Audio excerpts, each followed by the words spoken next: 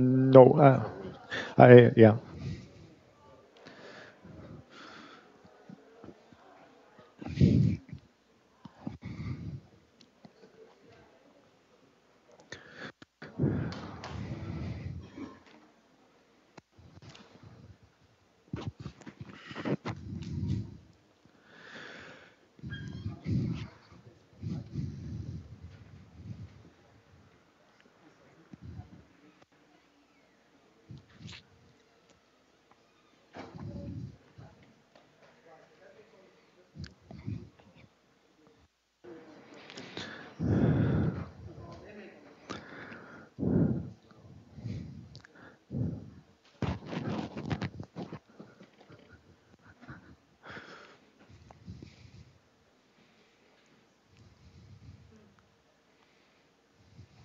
Let's go. Okay. Yeah. So we stopped in the morning at some point, say. So in particular, I wanted to explain something about point masses. So what one might say, I'm now making a small point about point masses. And the reason why that's interesting is that point masses basically can often be used to model non-rotating black holes. Yeah. So point masses are good approximations for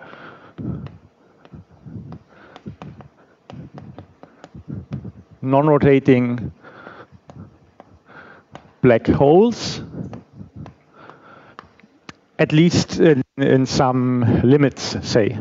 So one example where this works very well is in the post-Newtonian approximation. You've learned a lot about that last week.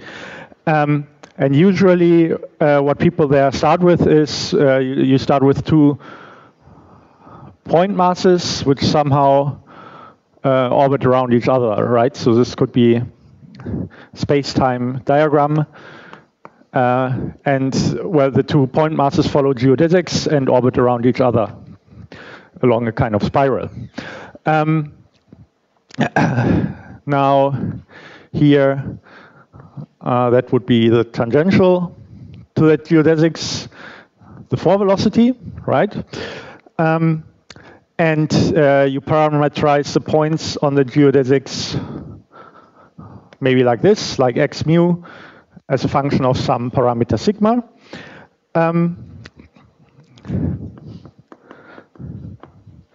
And the action that belongs to that can be written as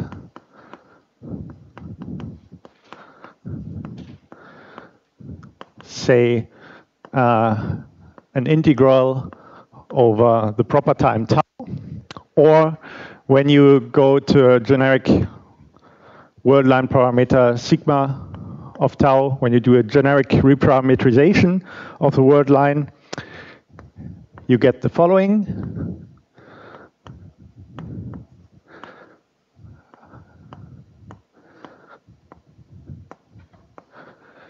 Right? Where that for velocity u is now here defined with respect to this generic parameter sigma, not using the proper time. Yeah, so that's usually what you do in post-Newtonian theory, right? You have 2 point masses and you use them as an approximation for 2 black holes. You could also use very well point masses when you have a fixed space-time and you want to study the motion of some object in that space-time. It's often a good idea to approximate that by a point particle, by a point mass, right? And then the expectation, of course, would be that this action, as the equation of motion, you just get the geodesic equation of motion. That's straightforward to check. So if you want to get the equations of motion, what you have to do is you vary that action and set the result to 0. And here, what you get then is the following. So you get that some covariant derivative of the following quantity is 0, namely of m mass times u mu divided by the square root that is over here.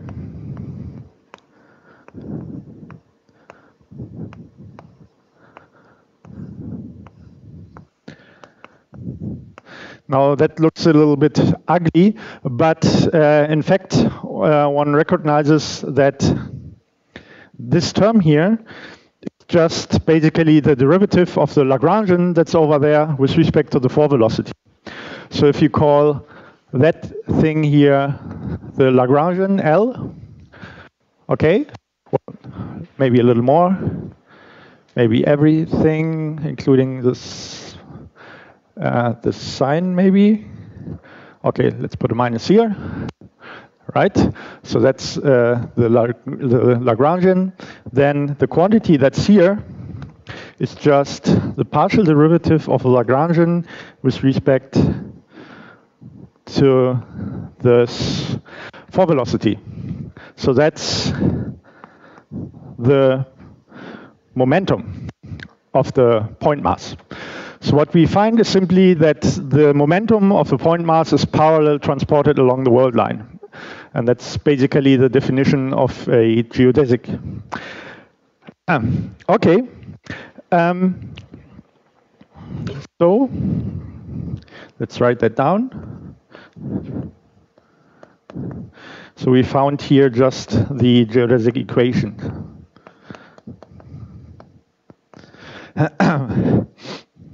And this guy here is the form momentum, or we might say the canonical form momentum.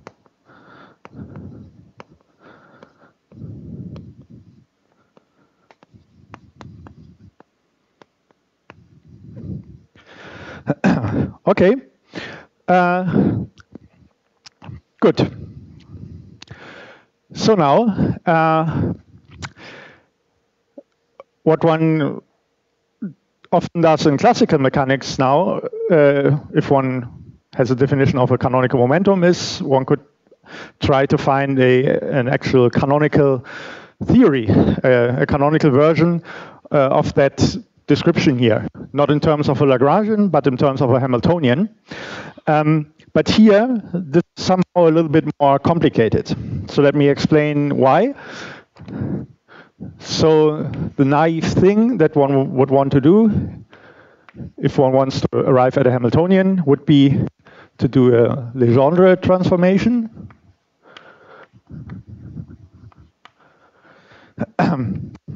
But now there's something strange happening. So the Lagrangian, actually, one can see that quite straightforwardly. If you multiply this thing here, velocity again, basically you have here some in the denominator, sorry, u square in the numerator, root of that here.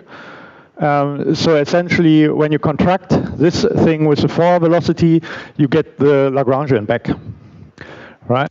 So if you compute p mu times u mu, you just get the Lagrangian. But that's weird because the Hamiltonian usually is defined as p mu times, so this would normally be x dot or q dot, right? So this is x dot essentially. If we say dot is the derivative with respect to sigma, minus the Lagrangian, right? But if you take this thing minus that thing, we basically get 0. So the Hamiltonian seems to be 0. That's a bit weird, right? This would mean there's no dynamics. But there's one very subtle point here, namely that in order to do a Legendre transformation, you need to have a one-to-one mapping between velocities and momenta. And you don't have that here. Because, well,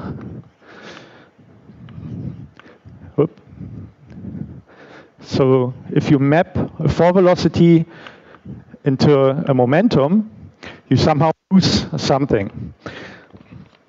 Or in other words, that map is not invertible. So clearly you can map from here to here, because that's just this equation here. The momentum is given by this expression. So if you know the forward velocity, you know the momentum.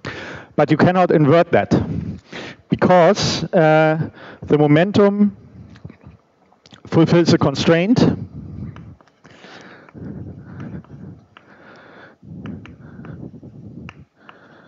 Namely this one. Yeah? So if you square this expression here you have the forward velocity divided by its norm. If you square that, you just get -1. And then you have m squared, which remains. So if you square the forward velocity, you get yeah. So that means basically that here all the components of this forward velocity are unconstrained because we haven't normalized it. But the momentum actually has a fixed length, which is given by the constant mass.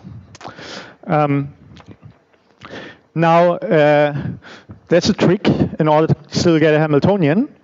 And the trick is that whenever you have this kind of situation, when you cannot invert this Legendre map, then you take all the constraints that come out and you add them to the action using Lagrange multipliers. So what we do now is we need to add this constraint, this one here, to the action.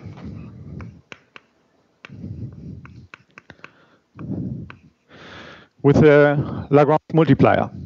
So that would look like the following.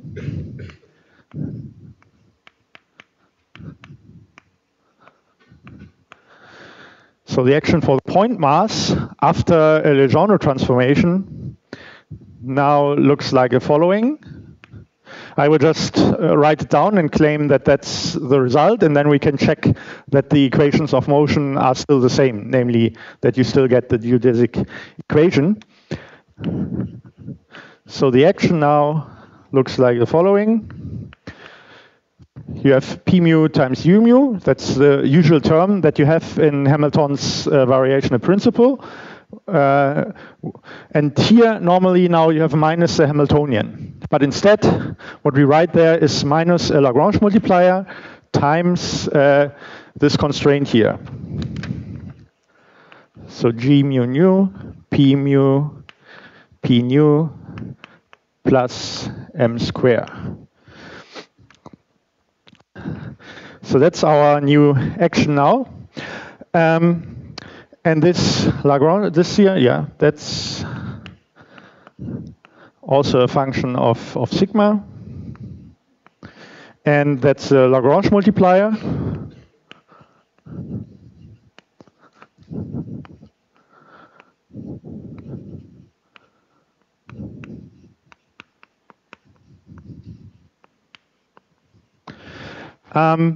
Or you might also want to call it a world line metric.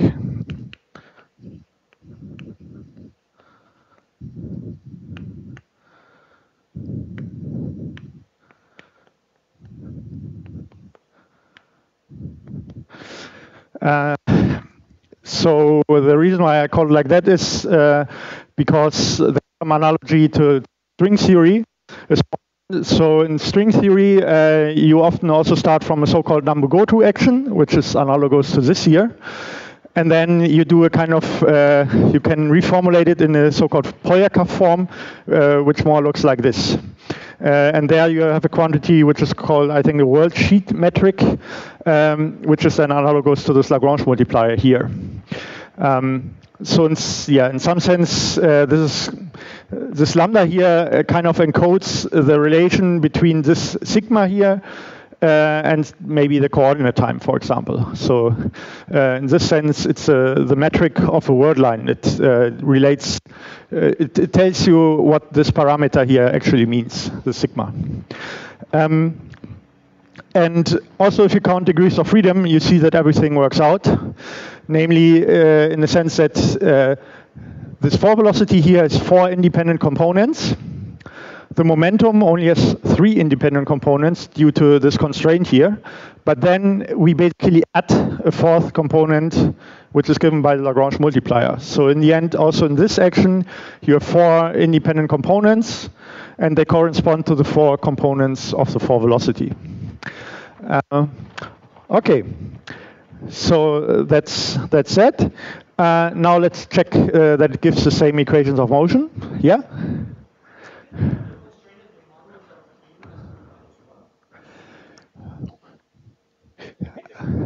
Yes, so did I understand right? You ask about that?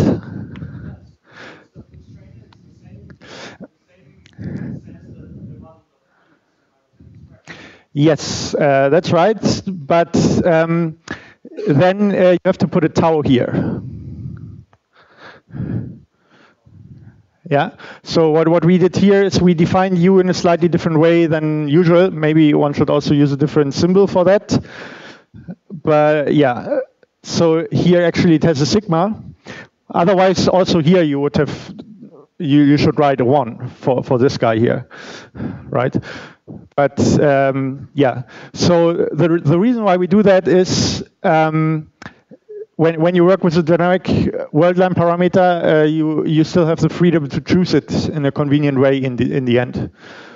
Yeah, and we will actually do this in the first example that we look at. Yeah.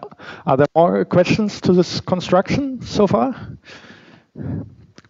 Otherwise, I will now show you that the equations of motion are still the same. So yeah, this may look a bit strange and weird, but it's actually quite useful sometimes to work with this kind of action. Yeah. Okay. So let's see what the equations of motion look like. First of all, we get, of course, this constraint. If we vary with respect to lambda, we just get the constraint. So we get p square equal to minus m square, essentially, a mass shell constraint. Then, if we vary with respect to p, we get u equals to, u minus lambda p basically is 0, and a factor of 2 because we have 2 p's here. So we would get u mu equal to 2 times lambda times p mu. This would be one equation of motion. And if we vary with respect to the world line coordinate, x, right? So we flip it over here, then basically we have a derivative acting on p. It's a little more complicated than that because you also have a dependence here. The metric is taken at the location of the particle on the world line. So you also get derivatives of the metric in there, but they just combine in such a way that the equations of motion in the end are covariant, right? You start with a covariant action. If you vary that, the equation of motion need to be covariant. And from varying the position, you do get the time derivative of p, and that has to be the covariant one in the end. So you get dp mu d sigma equals 0. And that's just the geodesic equation again. If you now would combine these two equations, you could solve also for lambda, right? To get it out of the game again. And you will find it's 1 over 2m. Oops, sorry. times the norm of the 4 velocity, basically. Yeah, so you really see that lambda really, what it encodes is the norm of the 4 velocity, which often is 1, but you could choose it to be different here. It's a gauge choice. And if you combine this with that, you just get that p mu is equal to m times u mu divided by the norm of the 4 velocity. Right? So that's basically what we had before. The geodesic equation and the formula for p mu. What's interesting about that picture here is that basically the whole dynamics is encoded in the mass shell constraint. So usually all of this would be the Hamiltonian. So the Hamiltonian is just the mass shell constraint here, and it encodes all the dynamics of the point mass.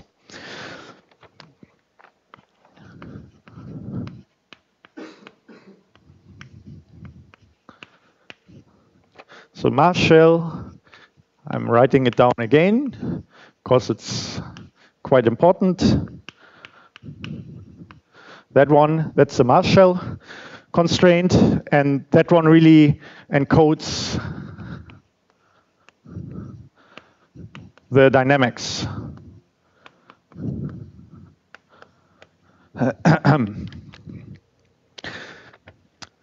Yeah. And at the same time, it also takes the place of the Hamiltonian in the action principle.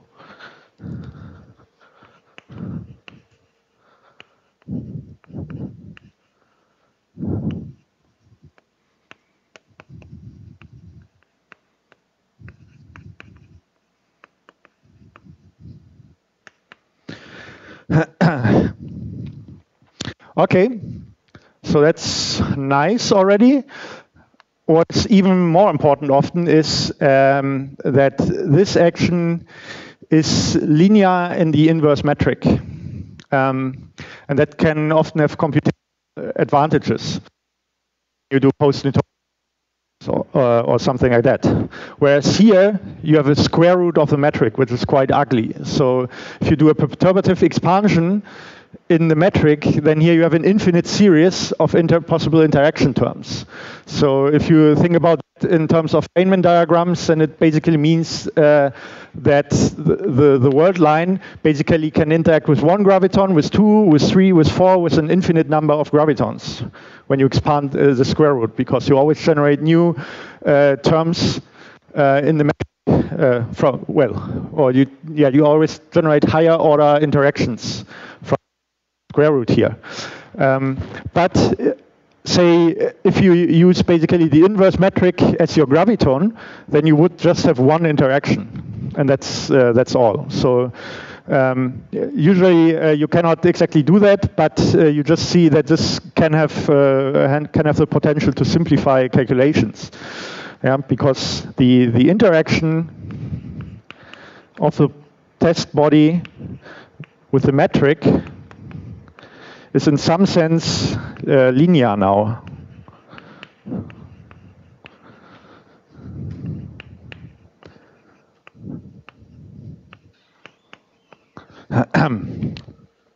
Okay, so yeah, these are a few nice properties of this action.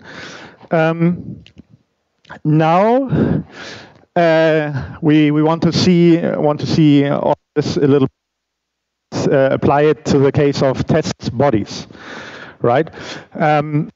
So as I said in the first lecture, what we want to do in the end is to combine post-Newtonian results with results for test bodies, because for test bodies, basically, you can let them orbit in a fixed metric, and you can also let them orbit in a strong field regime. So by combining the weak field slow motion approximation with that of a test body, which can move in strong gravitational fields and which can move arbitrarily fast, you have some hope to improve your model for the dynamics of binary black holes. So that's overall the goal.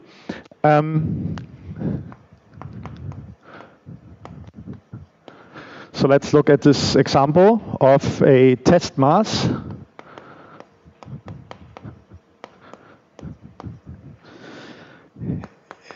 in a very simple metric, namely the Schwarzschild metric, so a non-rotating black hole.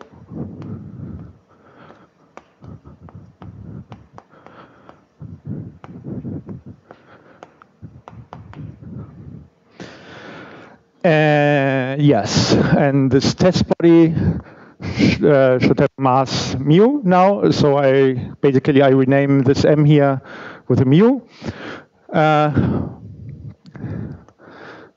The reason will become apparent a little later, but let's just say the test mass has a mass mu, and the Schwarzschild metric has a mass big M, like this. So the case that we look at now is basically we have some big black hole here and some very small test mass orbiting around that. So what else do we need? Yes, we need the coordinates. And since we work with a Schwarzschild metric, let's call them T, R, theta, and phi, like this. And yeah, since the space-time overall is rotation symmetric, and as we'll see later, we have angular momentum, we can actually restrict our attention to the equatorial plane. So we can also assume that theta is equal to pi half. Yeah, so then we are in the equatorial plane of Schwarzschild. Now, it's kind of useful to assume now that we fix the gauge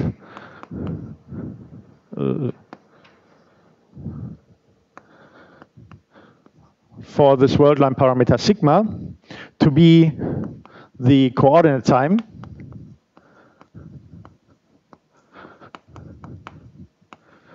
the reason is that usually when you want to look at gravitational waves, then basically you compute all the quantities like the frequency with which the particle is orbiting or the phase. You compute them as a function of the coordinate time and not of the proper time, like you do in post-Newtonian calculations. So in order to make an easier connection to post-Newtonian calculations, we fix this gauge like this. And we don't fix sigma to be the proper time in particular.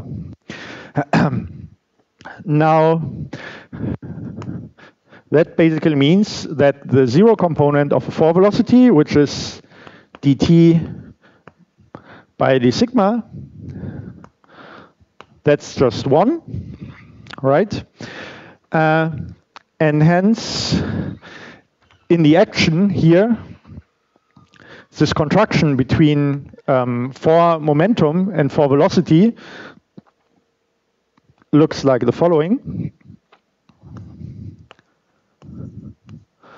So just remember, this is something like x dot mu, right? And now we use this, and we use the definition of the coordinates.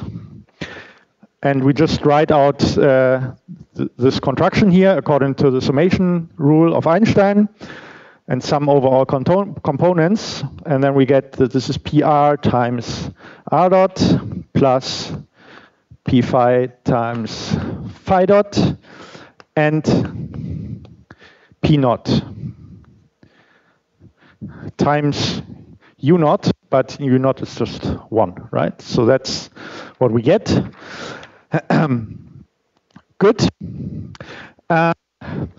Now we can also use the Marshall constraint to get rid of one of the components of the 4 momentum. And let's maybe eliminate this P naught here, which is something like the energy of the particle. So it's somehow, it must be related to the Hamiltonian.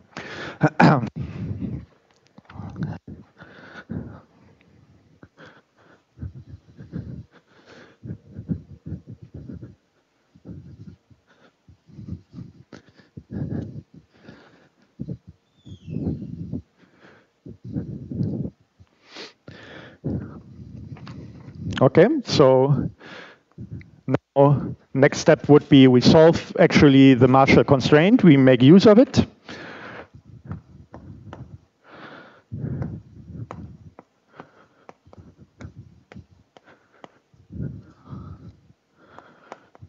And we solve it for the P0 component, and let's call minus P0, let's call it H, because we kind of anticipate that it would be the Hamiltonian, right? P0 is something like the energy of the particle. So we want to get that from this constraint. G is the Schwarzschild metric, so let's recall how the line element looks like. That's G mu nu, dx mu, dx nu, right? That's just the definition of the line element. And in Schwarzschild coordinates for a non-rotating black hole, it reads like this. You have this thing called A, which I define as 1 minus 2m divided by r, small r. So that's basically in the time component of the metric. Then you have the r square part, which is 1 over a. And then you kind of have a flat surface of a sphere, so to say. Just a normal metric of the surface of a sphere, as in flat spacetime, which looks like this. Yeah, and since we look at the equatorial plane only, we have 0 for that and 1 for this thing here, the sine of theta square. Good. So now we plug that into here and then solve for the Hamiltonian, for the energy. Okay. Yeah, so let's write down this equation a bit more explicitly. So that would now be 1 over a, right? So we have to take the inverse metric here. That means basically you invert all the coefficients in the metric. Because it's a diagonal metric, you can simply get the inverse metric.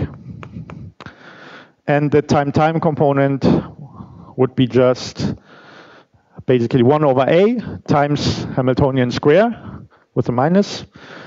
Then you have,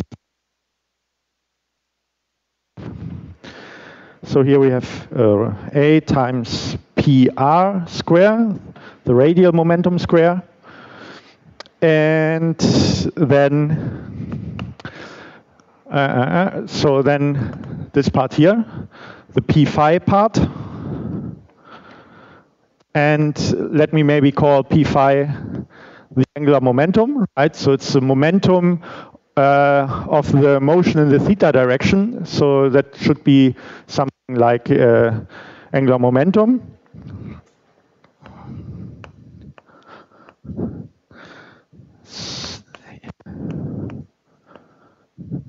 So that's what we get explicitly. So that's now the Marshall constraint for a test body in Schwarzschild spacetime.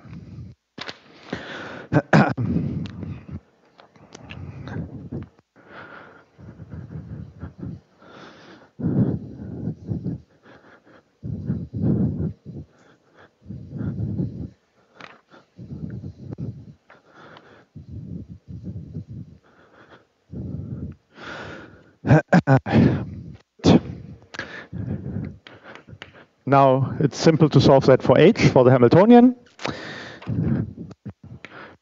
Get is it's the square root of A times mu square plus APR square plus L square divided by R square.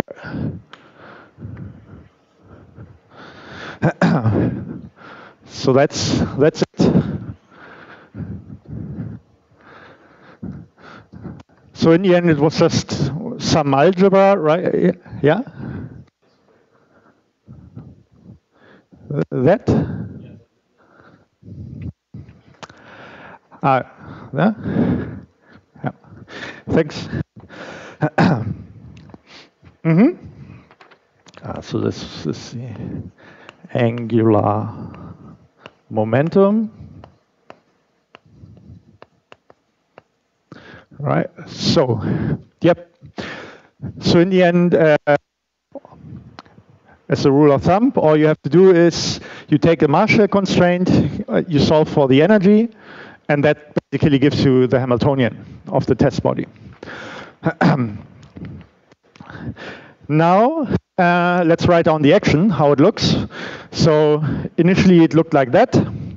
Now, when we insert a solution to the Marshall constraint, this last part here will be identically 0, right? We explicitly solve the constraint in this way. This is a solution to the constraint equation. And once we insert that into the action, this last part here will be 0. And all that we have left is the part in the front. And this is just this. So let's write that down. So the action that we have now is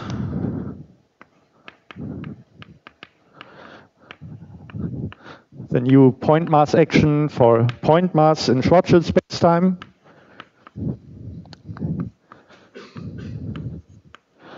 Is PR times R dot plus L times phi dot minus the Hamiltonian. Now this looks quite nice. And if we now calculate the equations of motion, right? So if we now vary this action, then we would expect that we get Hamilton's equations. And yeah, that's indeed the case. So if we vary with respect to PR, say, then we get R dot equal to derivative of the Hamiltonian with respect to PR.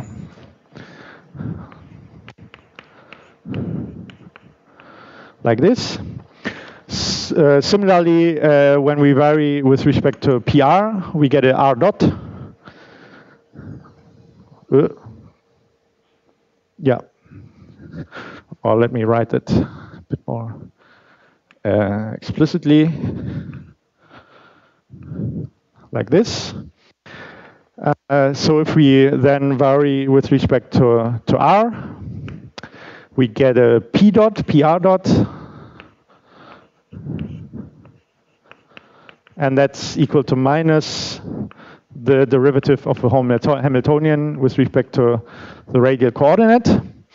And then we can play the same game for the other coordinate and the other momentum. So here we would get d phi, the derivative of a phase, which is omega basically, is equal to dh by dl, and the derivative of the angular momentum with respect to time is minus dh by d phi.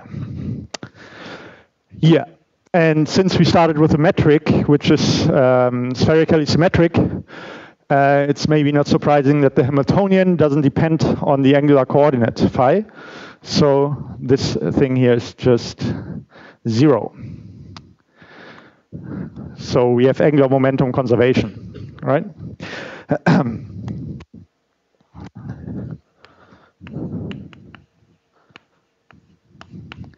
L is just constant. Now, this will of course change once we allow the particle, the test mass, to radiate, gravitational waves, for example. Then there will be angular momentum loss in the form of gravitational waves, also energy loss, and things will be different. But here we've basically treated the system as really in the exact test body limit, where the mass is so small that the radiation can be neglected. Okay, so as an exercise, what you could try to do is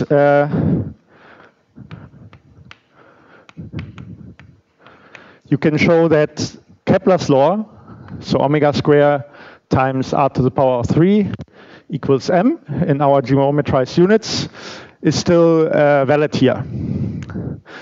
Now, of course, we know that this should hold in the Newtonian limit, but here actually we are treating in GR, right?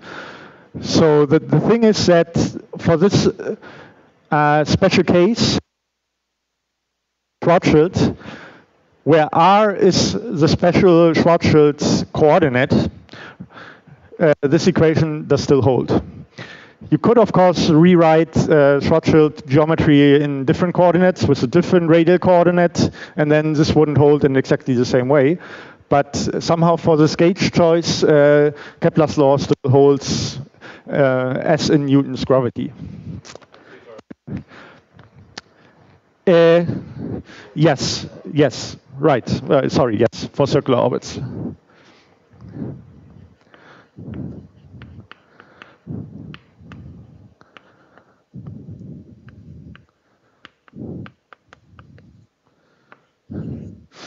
Thanks, yes. So yeah, maybe the exercise was one step too early, because now we want to specialize that thing to circular orbits and look at basically at the effective radial potential, which is usually derived in a slightly different way in textbooks. But since we want to make use of this picture with the Marshall constraints later on, this derivation here is a bit more, well, it fits a bit better into this line of lectures. So let's derive that usual picture with the radial potential in a bit different way now, and specialize the Hamiltonian to circular orbits, and then look at circular motion and how you can understand it.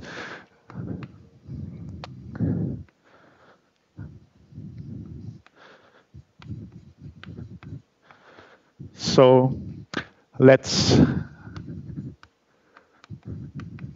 look at circular orbits. Now that just means here that we set the radial momentum, the momentum in the radial direction, to 0, and hold the radial coordinate constant.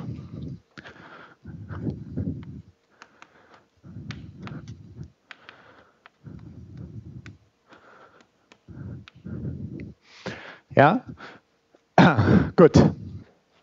That's a circular orbit. Now, what we would get then, let's see. Yeah. So if PR is 0, then basically that means that for circular orbits, we are looking at an extremum of the Hamiltonian in the radial direction. Right? So PR is 0. And that's equal to dH by dr. So we have to find a minimum of the Hamiltonian in the radial direction, and this gives us a circular orbit. So that's a very, very nice energetic picture, right? We want to be in the minimum of the energy. Equivalently, with h square, say, as long as h is not exactly 0, these two conditions here would be the same. Yeah? Just for clarification. So the standard textbook Yeah? derivation, right, basically works with h squared Uh, as potential. yeah. So if I do the standard textbook derivation, and then I check, well, what's the actual energy, and I find out it's actually not the potential, it's actually the square, it's the same, it's the same. I would get the same, I mean, usually it's not written this way, but I would Yeah. get the same, or what is it? Yeah, in principle, yes, but some things that you don't see is, for instance, that when you take the derivative of the Hamiltonian with respect to L, that you get omega also. This is a bit more difficult to see, for example. Plus, the derivation is a little, I always find it a bit weird because often what you then write is you write an equation for R square and then you separate it somehow in this weird way, right? And then you call that thing radial potential. This is so that's the derivation in Misner-Thorne-Wheeler, for example. I think is that like that? In standard approach, you have E square, and then E you have to expand over the rest mass, and then you on the offset you will get the rest mass. So these include also the rest mass of the group. Yes. Right.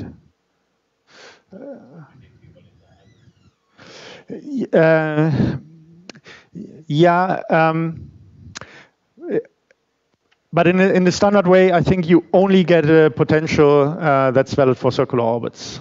That I'm quite sure about. Actually,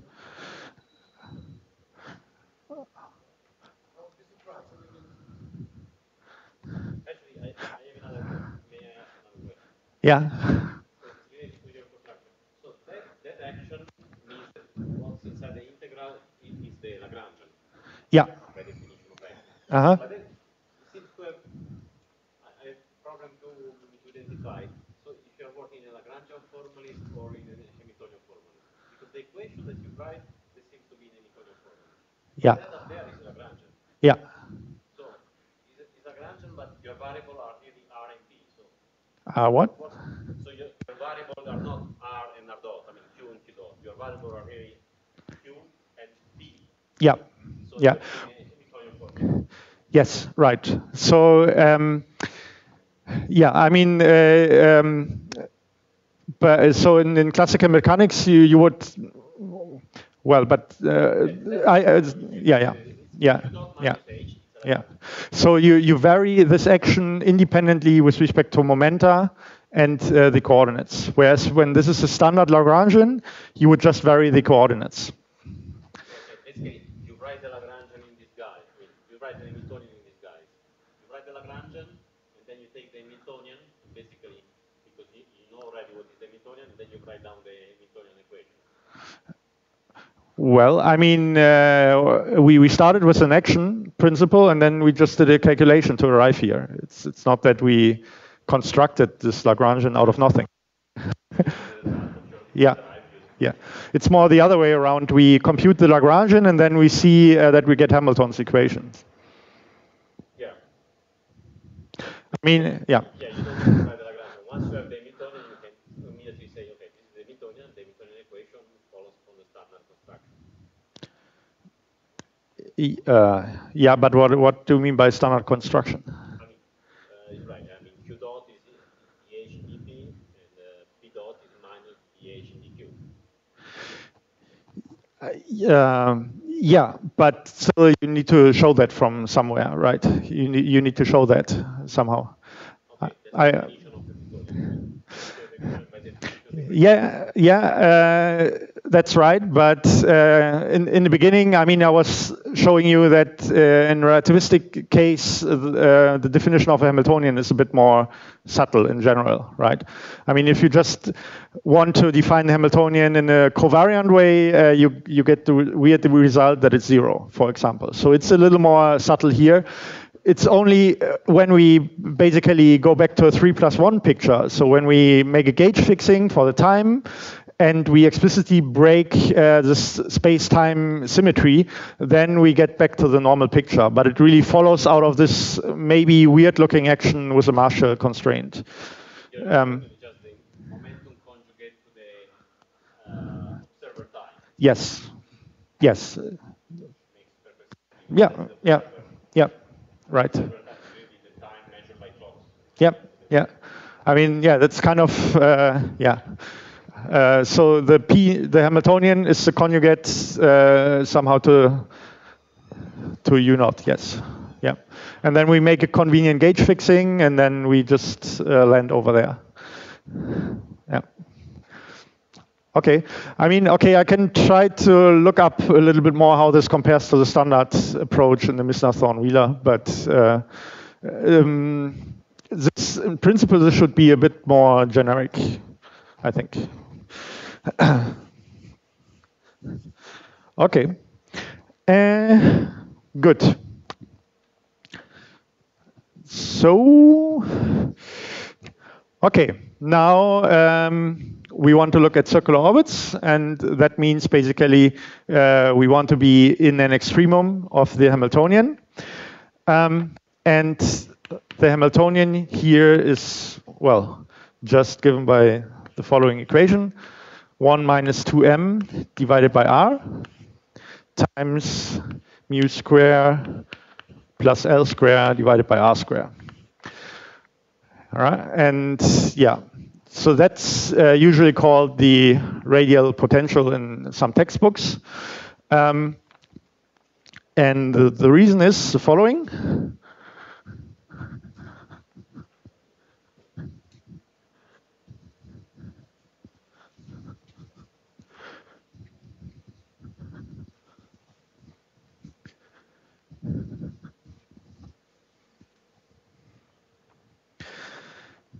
Namely, now when we plot that thing, need a bit more space over here, I think.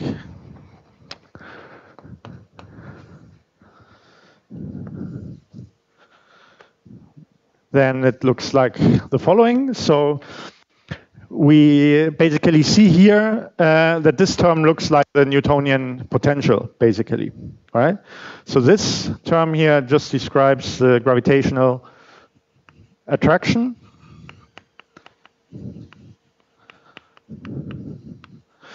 And this term here is the angular momentum barrier.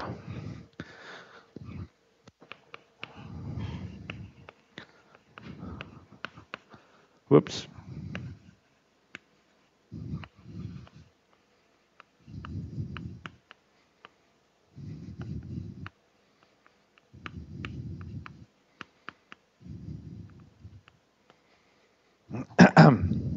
Okay. And let me put that a bit in quotation mark, because this term here, the angular momentum barrier, comes really from the Newtonian case. So let's try to figure out how this would look like. So just in the Newtonian case, usually you start with some flat thing at infinity. Then the gravitational attraction basically makes the potential go down. But then the angular momentum barrier, since it's 1 over r squared compared to a 1 over r term, it will eventually win. And the potential goes back up again to infinity. So that's the angular momentum barrier, right? So the particle can never get as close as it wants to the central object. Because at least when it has a non-zero angular momentum, because that term will always prevent that. Okay. And the circular orbit would sit here, right, in the minimum. There you have the circular orbit. Now, in the relativistic case, things are a bit different, because the potential is factorized in this way. Yeah. So eventually, this term will become big, yes, but then 1 minus 2m divided by when r gets close to m, then this term here will get smaller and smaller and smaller, and eventually it will become 0 even, and negative beyond that. So this term here basically then pulls down the curve again. So overall, you would expect that you have a similar behavior of the curve, but then eventually, oops, that's not so good. Eventually, the curve has to go down again. And it has to pass 0 at r equal to m. Right? And the height of this point here is basically given by the angular momentum, how big this term here is. So if the angular momentum would be a bit smaller, then the curve that you would get would more look like this. Oops. And if it's yet even smaller, it would maybe look more like this. And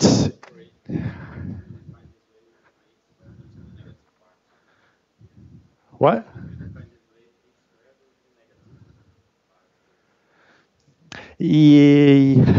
Well, formally there's, I mean, but of course the thing is, once the Hamiltonian square becomes negative, there's something fundamentally wrong, right? So yeah, formally h square here becomes negative, but that's a regime where the Hamiltonian is not describing the physics anymore. Yeah, and of course you know, I think that at 2m you have the event horizon. So you cannot describe the particle motion in terms of the coordinate time at infinity anymore. That's what goes wrong. Okay, but now the point is, you see here that in relativity, there's a new feature, right? So the angular momentum barrier is not there anymore, but instead you have something which in the Misner-Sonrila book is called the pit in the potential. This is this thing here, basically where you have a kind of pit where the particle can fall in and not get out anymore. So this is the pit in the potential.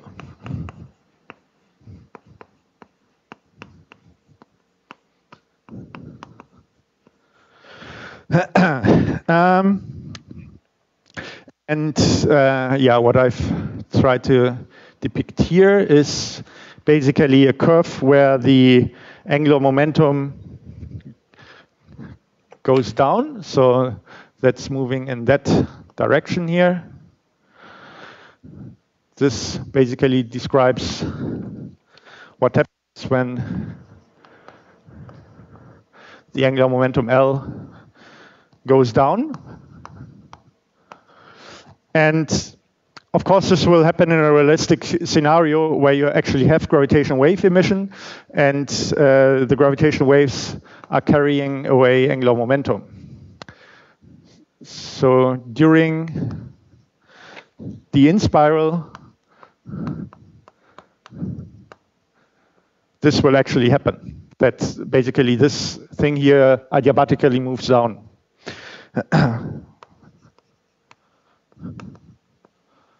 Due to the emission of gravitational waves.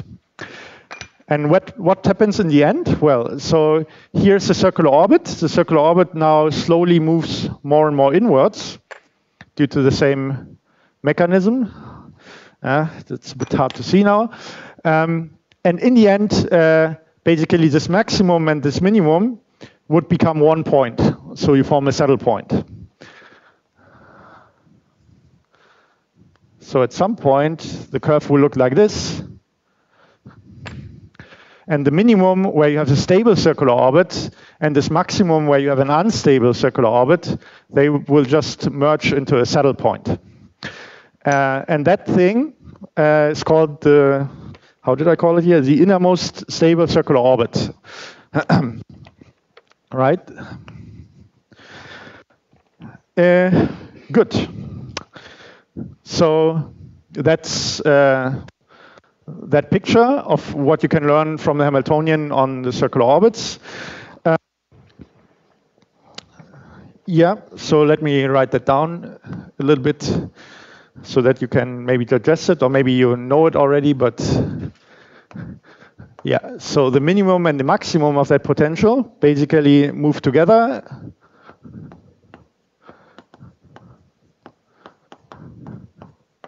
During the in-spiral.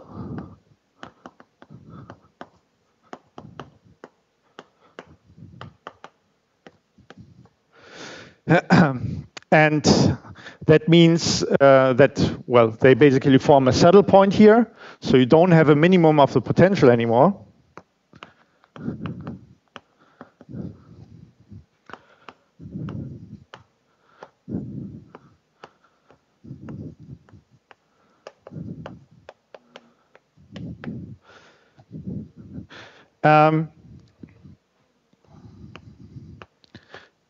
That means you don't have a stable circular orbit anymore.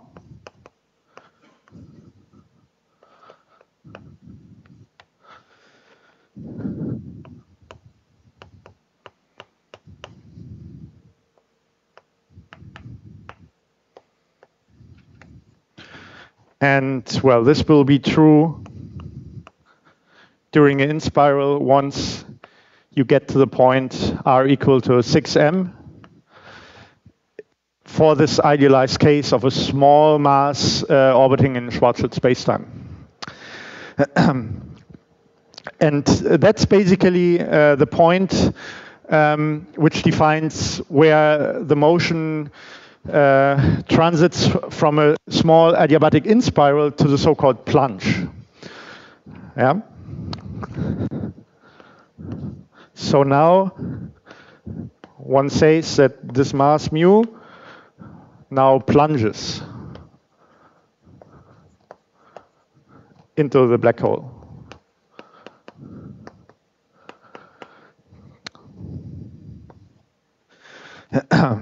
So in the end, not the angular momentum barrier wins, but in GR, basically gravity wins in the end.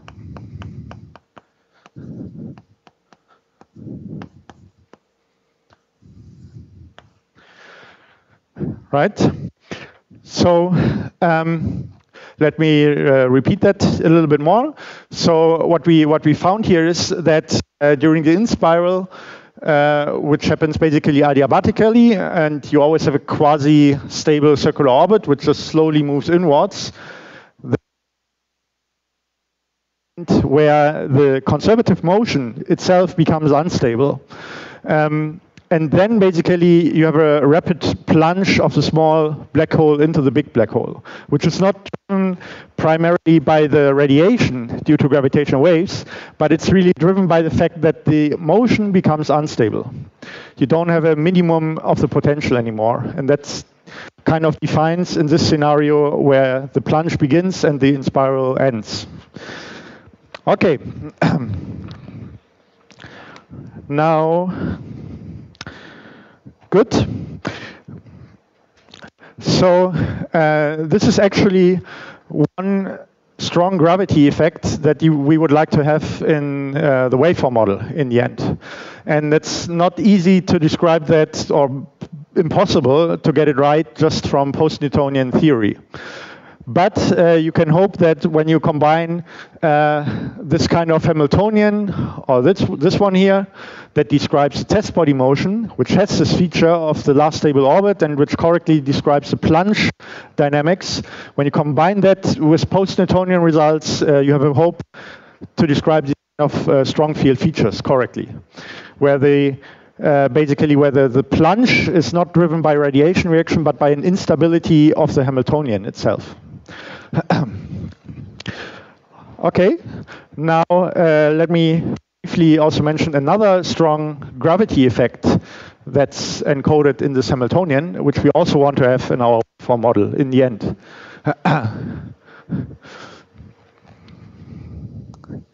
And that's the so-called light ring.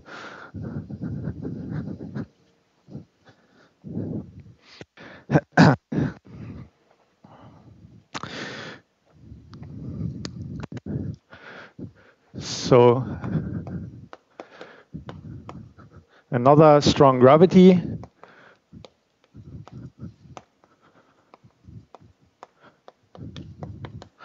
feature, let's say,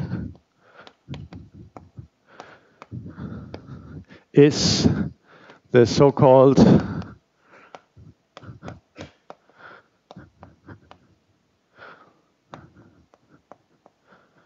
light ring. Now, that's an unstable photon orbit.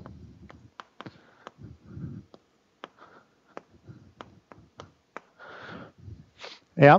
Well, instead of photons, you could also think of a ultra-relativistic particle where the rest mass is basically negligible. Now let's first draw a picture of that, because then it's easy to understand what that is and why that should exist.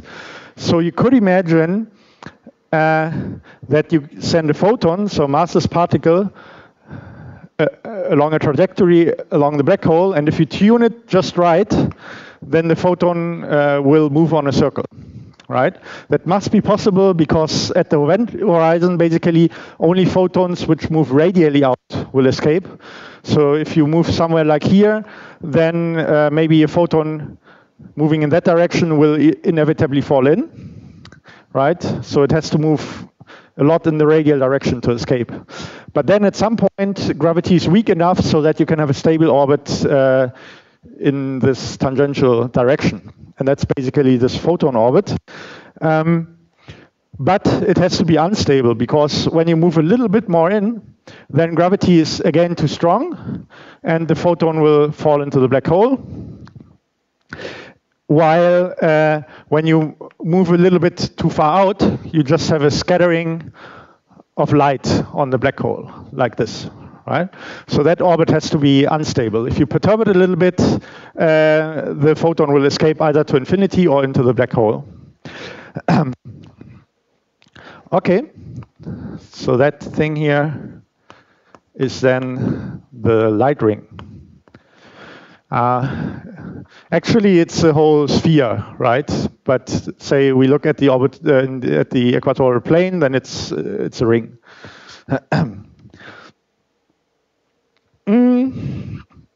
Good. So we can also easily compute where that is. So let's again take our H square and look for a circular orbit. But in order to describe photons, we can now easily take the limit of the mass goes to 0. That's more difficult to do when you use a normal Lagrangian, of course, because that's proportional to the mass, and then basically you just get 0 for the Lagrangian. But here, in this form of the action, you can easily take a limit where the mass goes to 0. And what you get then is just A, this potential A, which was 1 minus 2m divided by r, times L squared divided by r squared. So that's the Hamiltonian square. Then you can set the derivative of that to 0, right? And with mu set to 0 also. And that gives you 0 equals, well, first we have an A prime times L squared divided by R squared, and then we have the derivative of this term here, which is minus 2L squared divided by R to the power of 3 times A again. So the prime here denotes a radial derivative. Yeah. Okay. And that basically means that 2 times A is equal to R times A prime. Or if we now insert A from here, we basically get 2 times 1 minus 2m divided by R equals 2m divided by R. Yeah. Good. And if we solve that for R, we get R equals to 3m.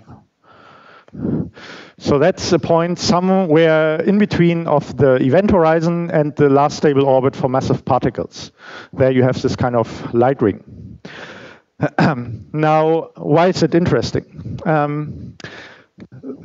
So the reason is that you can also think of gravitational waves as behaving similar to photons, right? They are both massless particles in some sense, at least in a geometric optics limit. So you could also imagine that you have gravitational waves going in circles around a black hole at the light ring.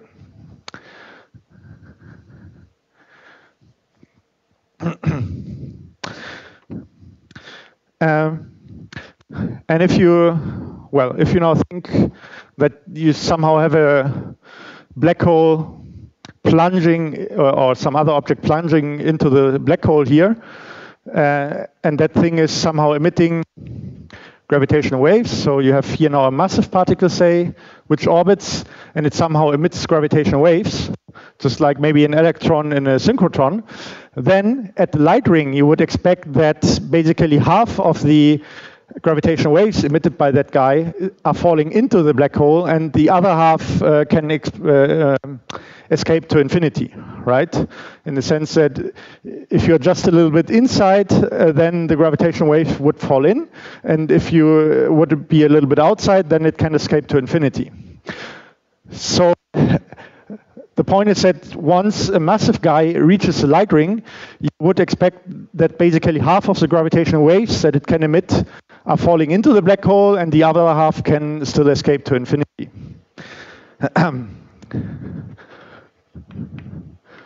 I mean, this is very qualitative, right? But still, it maybe gives you some intuition that something special is also happening when a massive guy is crossing the light ring.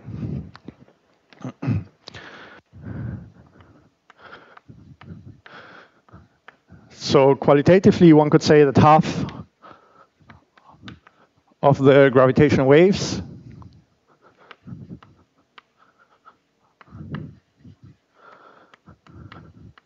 are falling into the other black hole.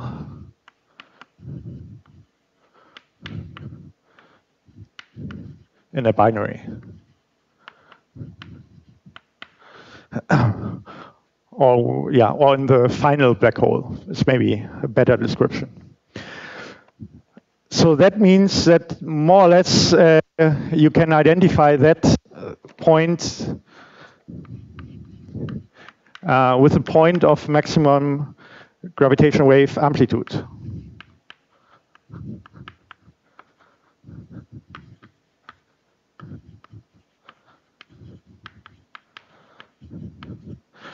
At least that's what one could expect.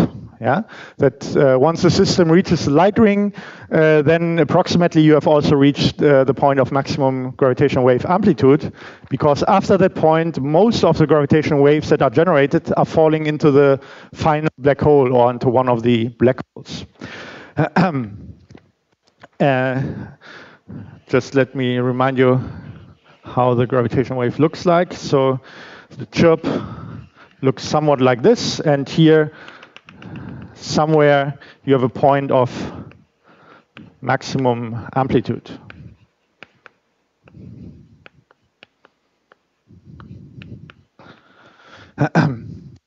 And it's kind of important to model the signal at least up to here before you start to attach some kind of ring down described by black hole perturbation theory. So you want to describe the dynamics very well up to the light ring. Yeah, and that's another strong field, very strong gravity feature, because at that point light goes in circles around the black hole, basically. But this light ring is properly described by this test body Hamiltonian. Yeah. So that's another motivation to combine test body results, or the result for the test body Hamiltonian, with post-Newtonian results, and build a waveform model based on that. And that's what we will try then next time, where we actually define a Hamiltonian which does that, which combines the test body results and the post-Newtonian results in a very nice and simple way. And actually, I don't know, have you seen the, say, third post-Newtonian, the 3pn equations of motion and the Lagrangian of that in the last lectures? Yeah, I mean, that was a very nasty big thing, right? And I will show you that you can actually write it down easily on a blackboard when you do these kind of tricks, like combining the results and using some other trick which is called the energy map, which I will try to motivate. And then you have a very nice and compact way to write down the dynamics. Yep. Thanks.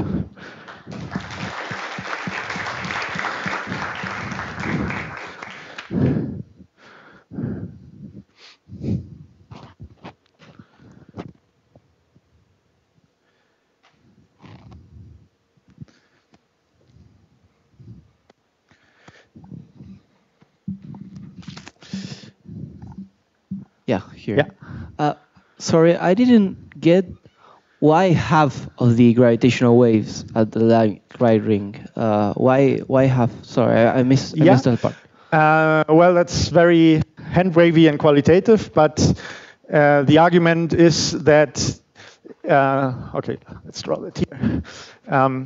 So say, whoops, you have the black hole and you have some now massive particle orbiting around that, and it's emitting gravitational waves similar to an electron emitting synchrotron radiation. Then some rays would go like this, and some rays would go like that, right? And these rays, all of these rays, which are basically a little going inwards with respect to the light ring here. So if this is r equal to 3m, the light ring, then all of these guys will fall in, and these guys can escape to infinity. That's why it's half, because basically this is cutting the cone of emission into two parts, more or less. It doesn't have to be exactly half, but it's more or less half, at least when you look at the picture. Yeah. Thank you.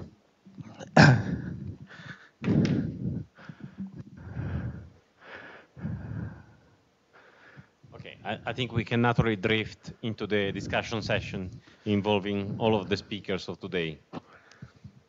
So if you have a question for any of the speakers.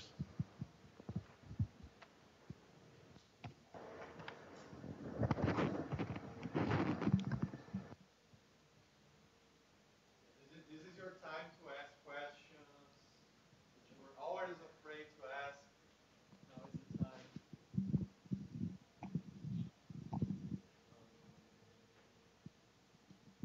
So can you want to ask it? So is this treatment for the ring? Wait. Yeah. Sorry. Perhaps this was already treated in the past week, and I shouldn't be asking this question, but the students should be asking. But can you use a similar simple formalism to treat the ring down phase of a gravitational waves? Maybe this was already treated last week. I don't know. Yeah, I'm not sure. Probably it was not, but I will come to the ring down later on. So. Oh, great! That's awesome. Yeah. Give an without spoiling, just an anticipation. So, students, is it clear to you what is the ring down? What is the ring down? Lord of the Rings. It is clear, right? It's clear to you. If it's not, it's your time to ask.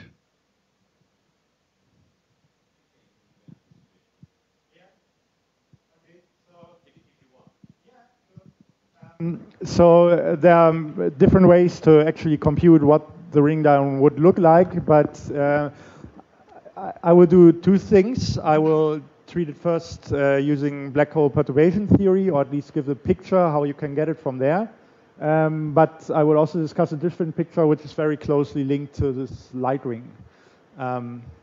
So that's a very small spoiler.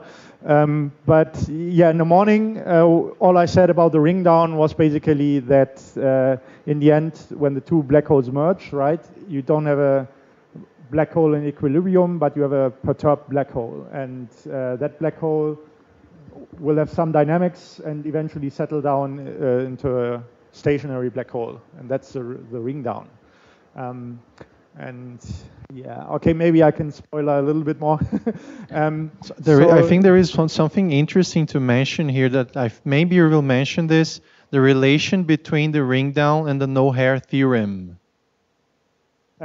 In the sense that why does the shaky black hole stop shaking and settles in a Kerr black hole? That's the no-hair theorem. Yeah, right. That's the perturbed black hole is hair. You're trying to put hair in the black hole, right?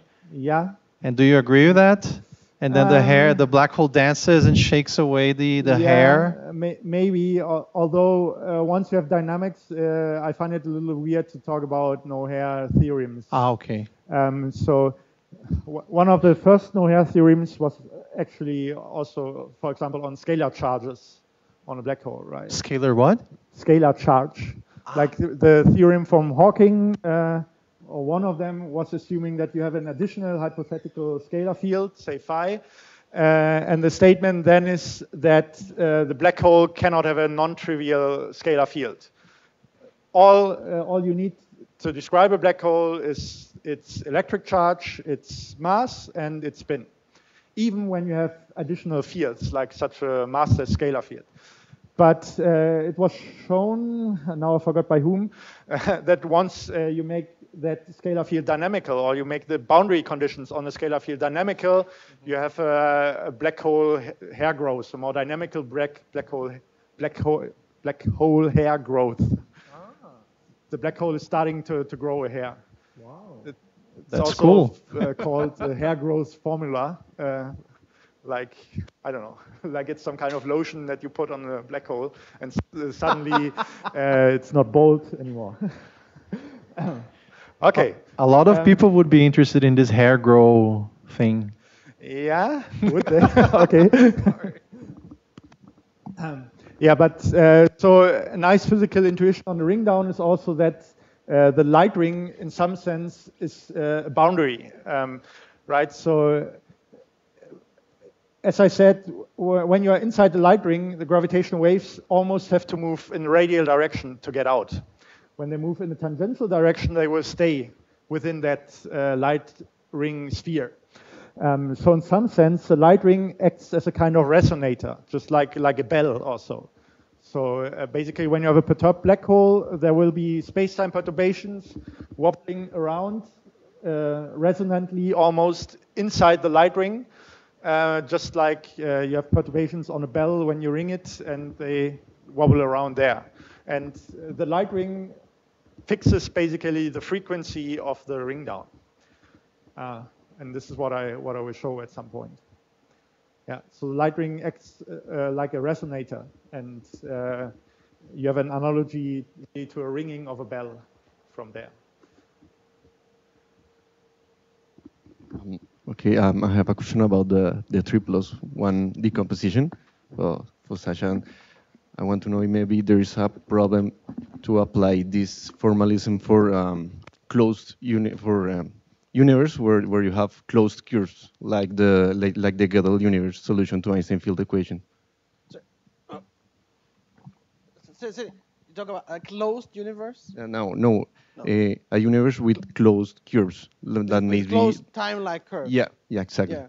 So if you have closed time-like curves, which is like a time machine basically, then the initial value problem breaks down, right? So if this is some initial hypersurface, which is what the thing that we call sigma, and then you want to have an initial value problem, and so for example you consider its domain of dependence, what we call D plus before. So these are all the points which can be where the data can be determined in terms of the data on this surface. So basically the technical definition is that these are those points where if I have some point and I take any causal curve backward in time like this, then it has to register here, so that its data are determined by this surface. But if I have a closed time-like curve, as we'll imagine, so here we have a closed time-like curve. It's a closed curve and it's all time-like. So then this has never registered here.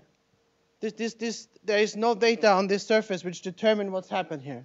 It's a miracle, right? From the perspective of the initial value problem, there's nothing inconsistent with GR. Okay, it can be perfectly consistent with the Einstein equations. It's simply a miracle. It wasn't. You couldn't have planned it in terms of an initial value problem. Okay, in some sense, you cannot have an algorithm to construct a time machine, because you would have to have an algorithm that tells you, yeah, if I do this and this and this, then there's a unique prediction for the future, which is there will be a time machine. But this tells you that it's having a time machine is not consistent with an initial value problem. Okay, so this doesn't mean you cannot have a time machine. It's just you can't build one because you're not in an algorithm. Does it make sense? Okay. Yeah.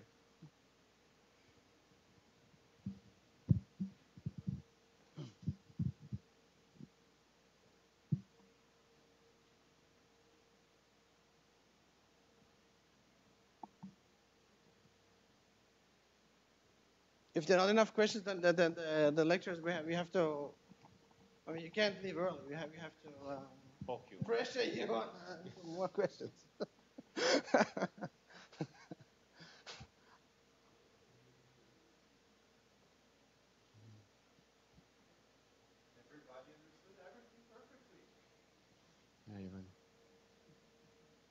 Or maybe it was too abstract to concretize doubts into questions.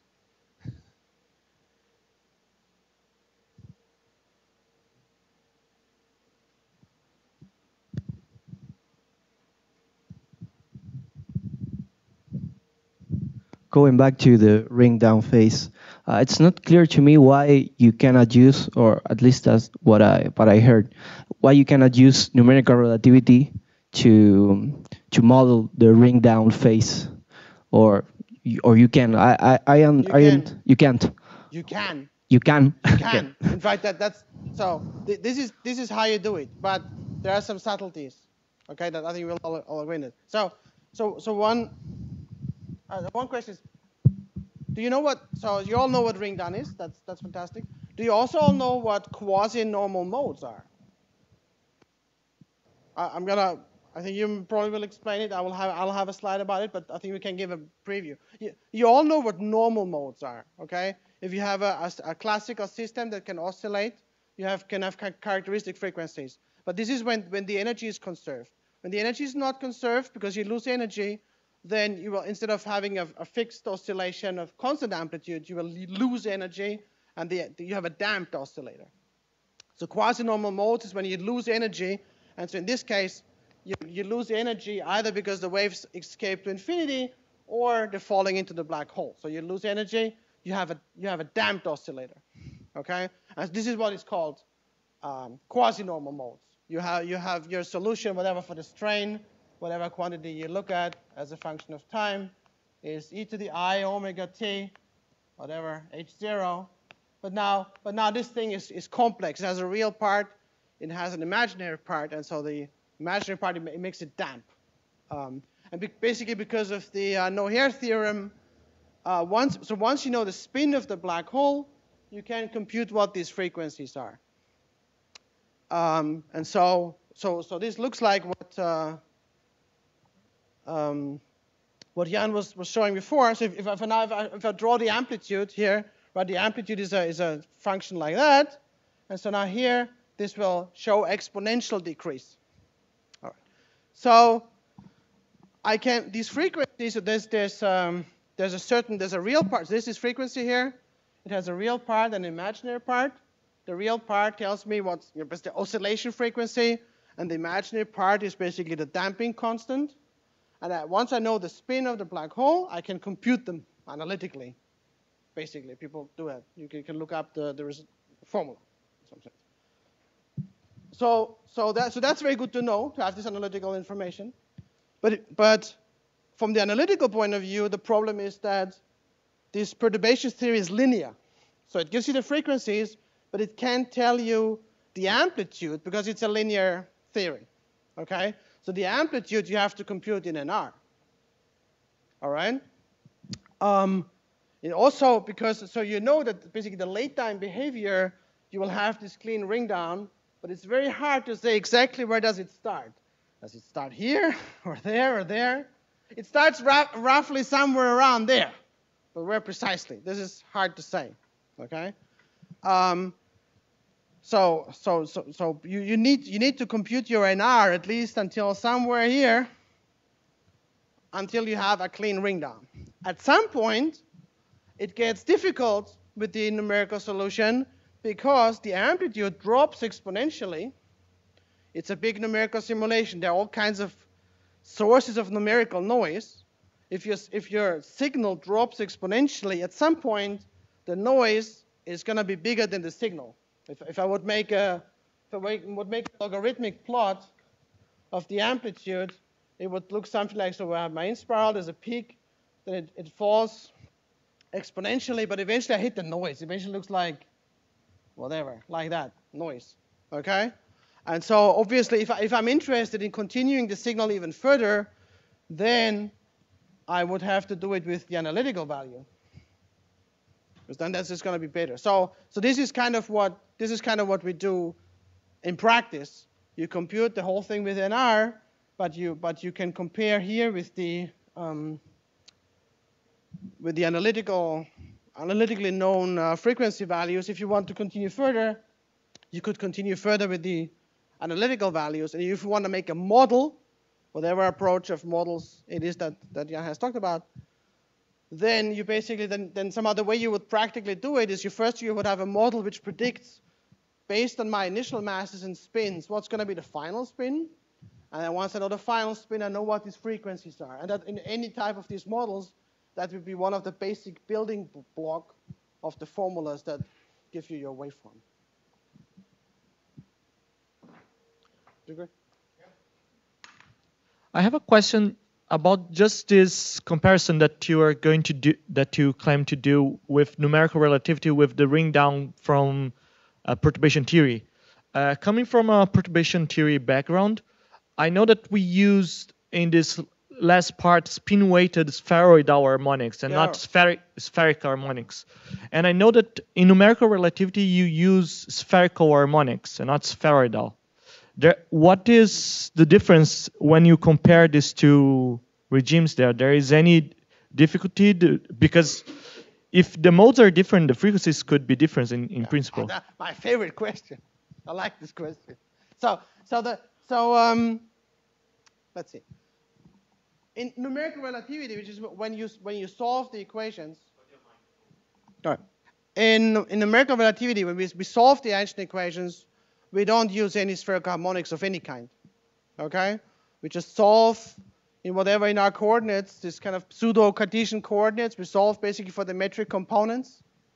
We compute the wave signal, the quantities which correspond to the wave signal, strain, or psi4, whatever it is. Okay?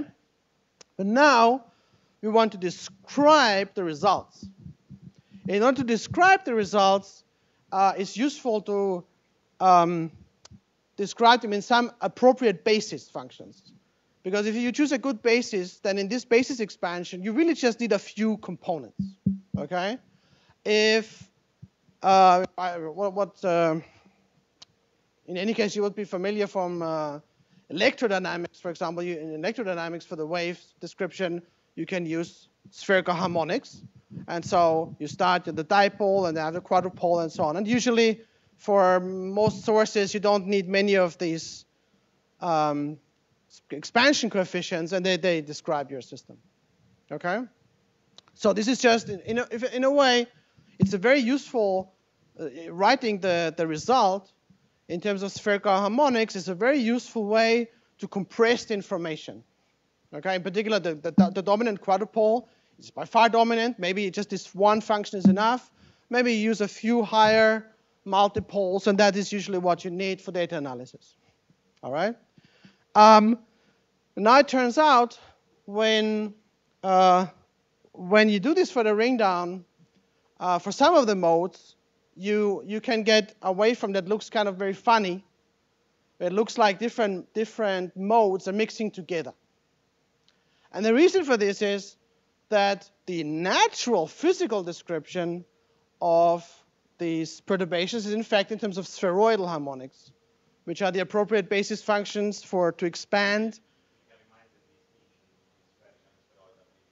Right, and I will say. So if you have a field, a linear field in a black hole background, then there are basically natural basis functions to expand your linear field. Depending what precisely they are depends on whether you have a scalar field or a tensor field or whatever it is. If it's a tensor field, like the gravitational wave signal, then you use the appropriate tensor harmonics.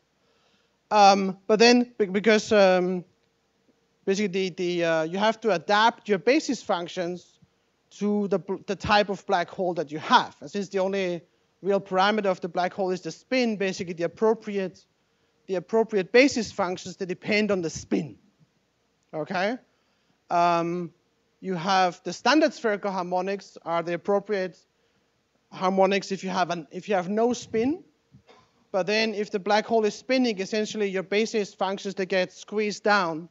They become kind of oblate. They get deformed with the spin of the black hole. And you break some degeneracy, because if you have a non-spinning black hole, it's the same whether you go in this direction or in this direction. But if it's spinning, then it makes a difference whether you go this way around or the other way around.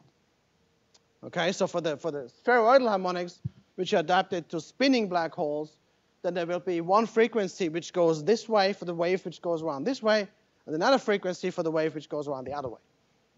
Okay? And so then it turns out for spinning black holes, your signal may look much simpler if you look spheroidal harmonics than if you use spherical harmonics. All right? And so this means for certain spherical harmonics, that, for example, in particular, this is like the L equals 3, M equals 2, for example, is very strongest. If you use spherical harmonics, you get mode mixing. You get like very complicated features that are hard to model. But if you use spheroidal harmonics, it looks much, much simpler. Okay? At the moment, there is no. I have to check. Actually, I have to check how good it comes out in the ROMs, the NR ROMs. I'm not quite sure how well they do that. Not sure. But let's say that they're not doing that so well. Then there's no model in the literature which actually give you this mode mixing effect for, let's say, the 3-2 mode. Okay? But whenever we finish our paper, then it's going to be. So it has been done. So there's a number of waveform models which are currently being upgraded by all the waveform modeling groups for the next science run. And so one of the upgrades that we're going to do is to use spherical harmonics, spheroidal harmonics, and then these mode mixing things are resolved, and it's under control.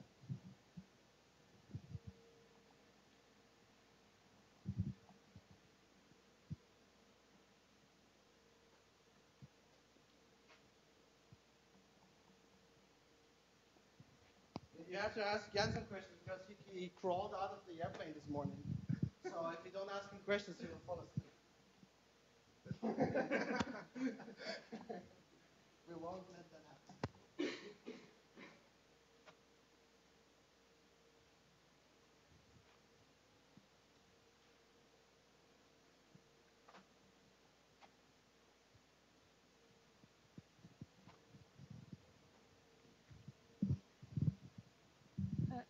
So I have a question about the numerical noise. Is it constant over time when you make the simulation, or it gets higher over time? The noise. That's a very essentially, I mean, there are all kinds of different sources of numerical noise. Okay, but essentially, the main mechanism is you have your binary going around. This creates gravitational waves which travel outward into the grid, and then they are not perfectly well resolved, and they like you break the waves. Some of the waves get backscattered. It's similar if you throw a stone into a pond with a complicated boundary. First you see these waves traveling through the water very smoothly, but then they hit the boundary, and then they come back. And so if you watch this for a while, you have a very complicated pattern of waves on your lake.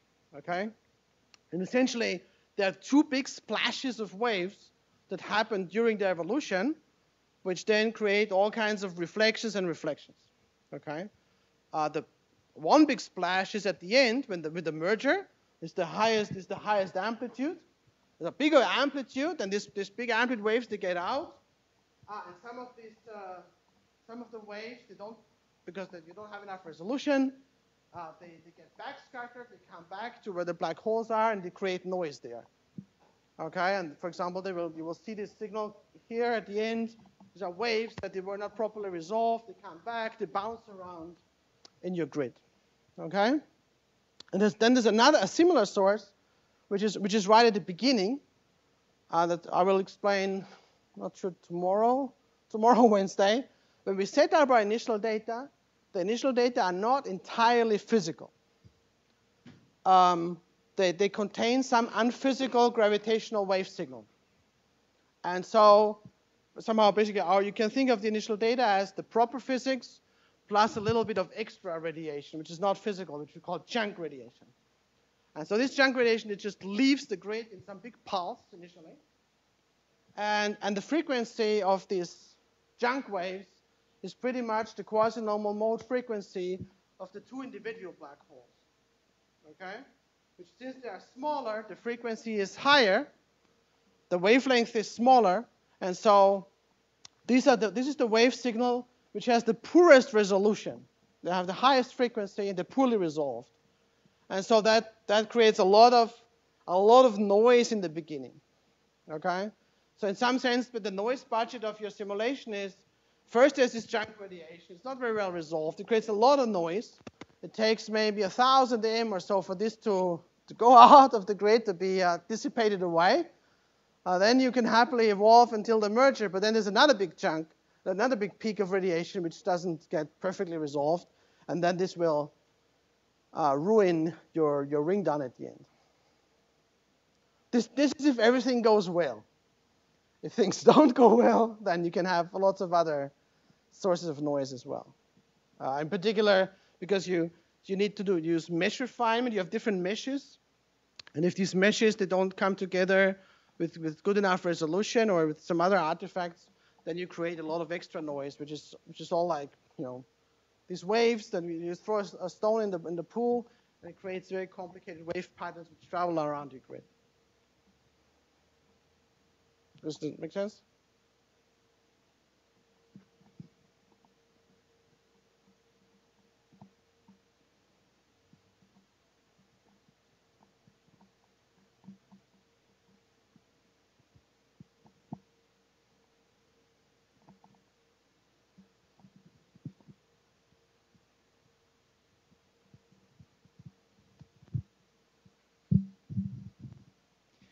When you apply an ADM decomposition, you break the covariant formalism of YAR. Mm-hmm.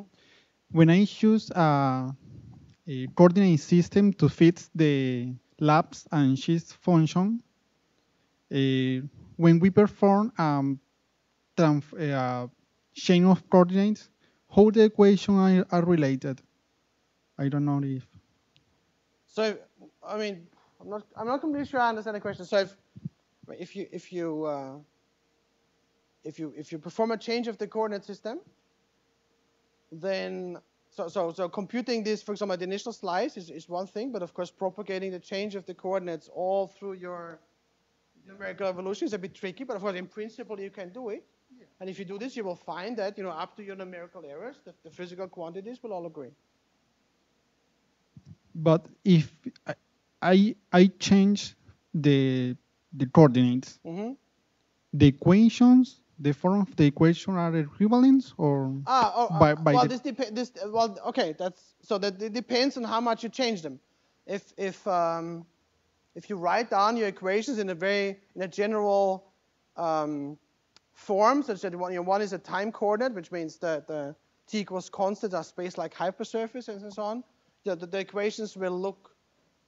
The equations are going to look the same. But for example, if now you make your coordinate a null coordinate, well, then they're going to look different. So if you really change the causal character of your coordinates, that makes the equations look different. But unless you do this, they essentially look the same. Of course, if there's a symmetry, for example, in the space-time, then whether you adapt your coordinates to the symmetry or not, that makes a big difference. And about quasi-normal modes, can be detected by LIGO? Well, it depends on what the signal-to-noise ratio is. So at the moment, I would say the contribution of the quasi-normal modes to the signal-to-noise ratio is really, really small. But it depends. Now the detectors get upgraded, they're going to be a bit more sensitive. And of course, the more black holes you see, the higher is the probability that eventually you'll see one that is even closer. And so the maximum signal-to-noise ratio that you see with time, it goes up. It goes up because the detectors become more sensitive and you have more statistics. So eventually we will see, we think we will see the quasi-normal modes. When exactly that will be, I don't know. Hopefully soon. Just to add the comment, you've seen in the colloquium last Wednesday the plot by of the first event. It basically was something like this. So you could see the exponential dumping. Dumpling is not a thing. The exponential dumping. The point is that if you see just one mode, I mean, you cannot call it a mode, just an exponential dumping. You have to see two modes. The one which decays with one time, the other one that decays with another time. And since you already have an estimate of the mass and the spin, if you measure two modes with their real part of the frequency and their damping time, then you have 4 parameters to check with 2, and that will be non-trivial. But now, I mean, we have mass and spin and have real part and imaginary part. So, I mean, anything. It's always, you can always measure this. You just trade in 2 parameters for 2. But if you measure 2 modes, that will be a non-trivial measure of the quasi-normal modes. So far, we've seen one damping, so it's not a measure of quasi-normal modes. But we did see this part of the waveform. It's just that we couldn't check the relationship between mass and spin and complex frequencies of the quasi-normal modes. It's also the more events that you have, then you can do some analysis which goes beyond just analyzing one case. Because then in principle you can do some very complicated analysis which takes into account all of the events that you have seen. And then you might be able to pull out some information, like what Ricardo mentioned, which it's not very clear in any of the events, but if you analyze all of them together, then you maybe, it gives you some contribution, it gives you some information.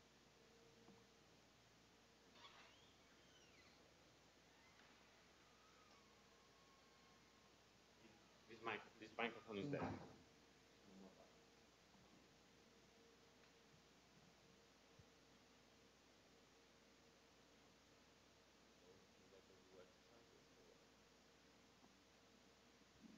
Yeah, how do you do it with the exercises? Has anybody started with doing any of the exercises, or for example the computer code?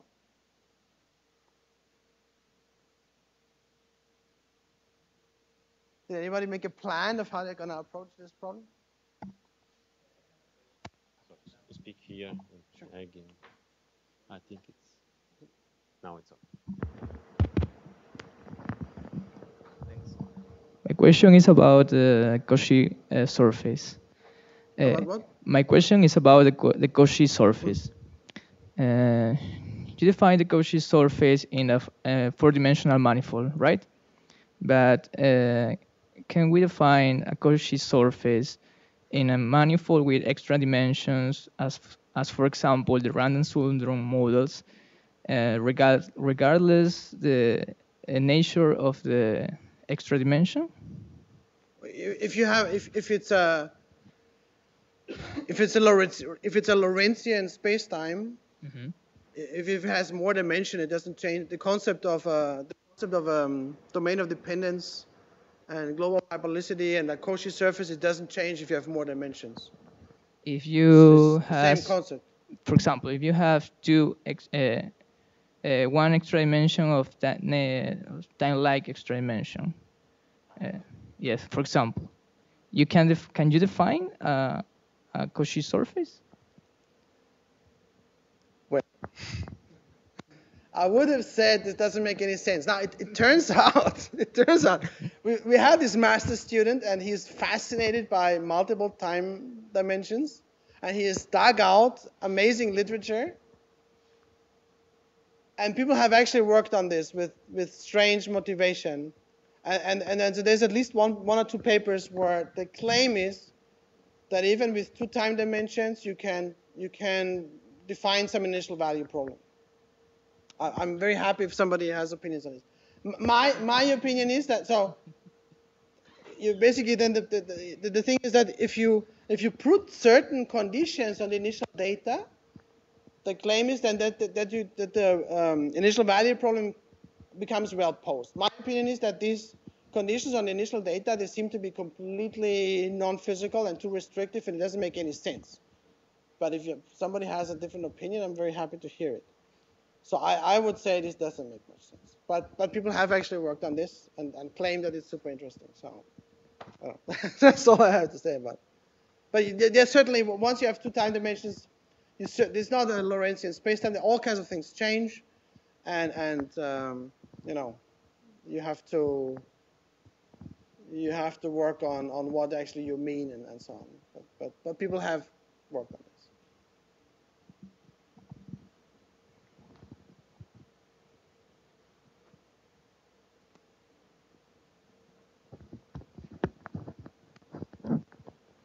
So, a few questions for the astrophysics. Astrophysics is simpler than general relativity, apparently. We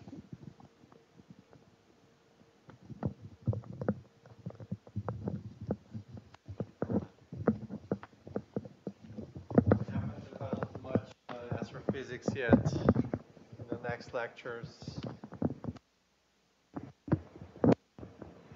You didn't want to ask You want a question from me? No, for you. Oh, okay.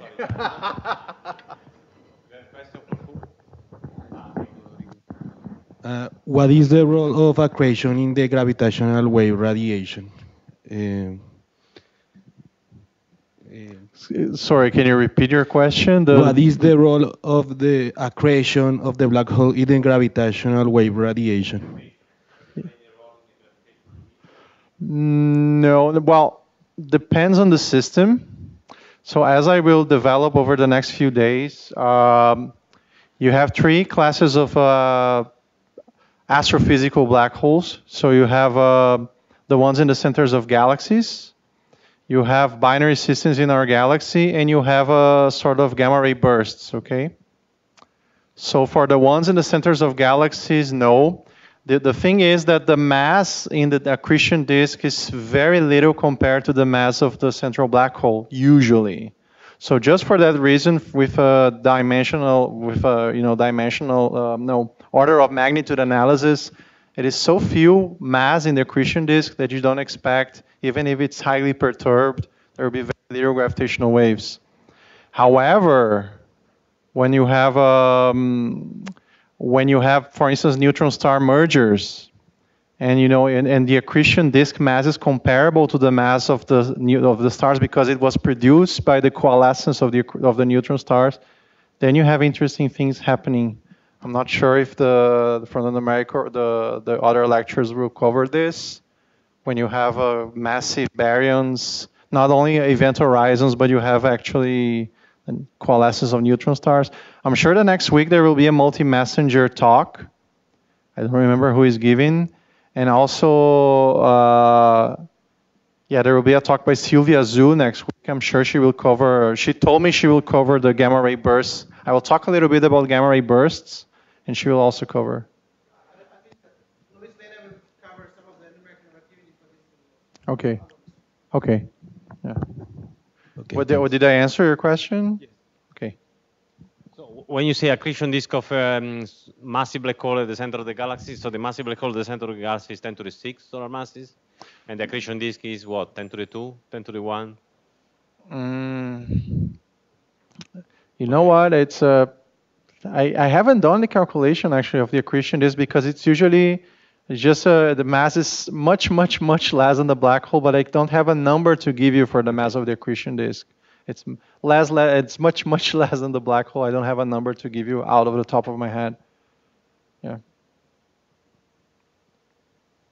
Also, another thing I will mention the Event Horizon Telescope. Okay, have you heard of the Event Horizon Telescope? There are rumors that we might see the first image of an event horizon in the history, which will be the next breakthrough in observational astronomy, if you call gravitational waves observational astronomy. The shadow of the event horizon. I don't know. So that is looking at the supermassive black hole at the center of our galaxy? Yeah, I will talk a bit about this in the next few lectures.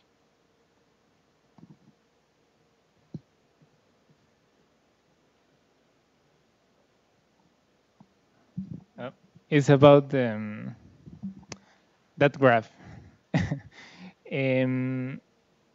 So once the barrier is small enough in height, so the black holes go radially between each other, right? Or not? Or they are still spinning around like. So what happens with the motion of the black holes when you don't have the barrier at all? So they... you mean like here? Point. In the saddle point. When you pass it? Yeah. So when the angular momentum becomes small enough and the barrier goes away, then basically here you don't have a stable circular orbit anymore, but it's a meta